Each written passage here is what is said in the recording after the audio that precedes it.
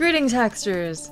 5 years ago, we helped announce the NXP i.MX RT1010 Crossover MCU with a video series introducing it and how to get started. Since then, NXP has launched the new Application Code Hub, so we're bringing the series back, with a quick intro to the new hub in this video. I'm your host, Alex Glow. Let's take a look. First, what is the i.MX RT1010? It's one of NXP's crossover MCUs, which combine the higher CPU speeds, multimedia interfaces, and expandable memory of an applications processor with an MCU form factor designed for low-cost and fast development cycles.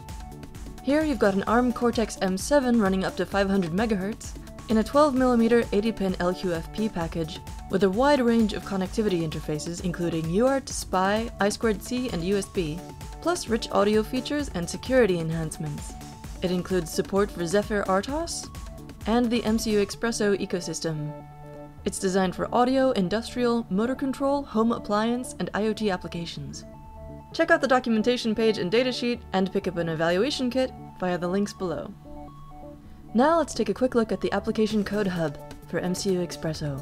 It's a public trove of applications contributed by NXP engineers that you can use with various NXP device families.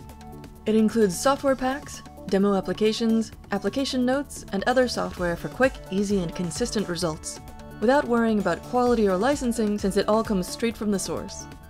Use the filtering and search tools to refine results for your use case. Then check out the details.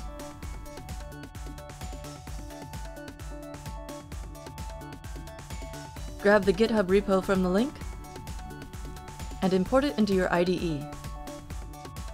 Besides this browser interface, you can also access the Application Code Hub from within the MCU Expresso extension for VS Code, or inside the MCU Expresso IDE. Our playlist includes a Blink demo with your first steps, plus how to install the SDK and IDE, a 2-part Hello World project, next steps, and a closer look at what defines a crossover MCU. For more info, dig into the links below and hack on.